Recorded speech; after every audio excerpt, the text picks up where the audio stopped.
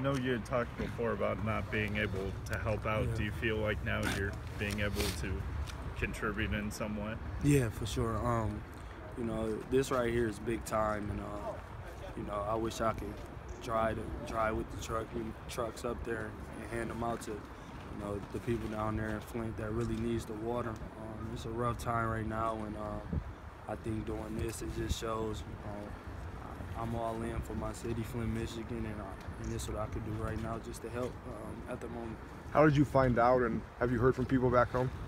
You say, how did I find out about the whole situation? Yeah, or this. Or this right here. I mean, I got on Twitter, and I saw a lot of tags about it, and I talked to Micah.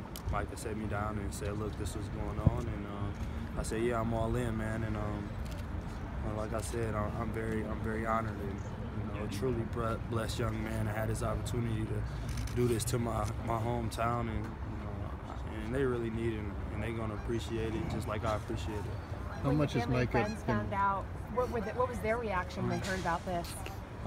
They just said, man, that's great.